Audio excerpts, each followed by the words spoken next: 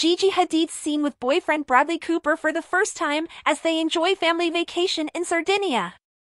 Bradley Cooper and Gigi Hadid appear to have reached a new milestone in their relationship nearly 1 year after kicking off their whirlwind romance in October 2023. On Thursday, the happy couple, who spent the weekend celebrating Blake Lively's 37th birthday at Taylor Swift's home in Rhode Island, were seen touching down in Sardinia together with family. This marks the first time Gigi has been pictured with her boyfriend's little girl. Bradley Cooper shares his only child with his former partner Irina Shayk.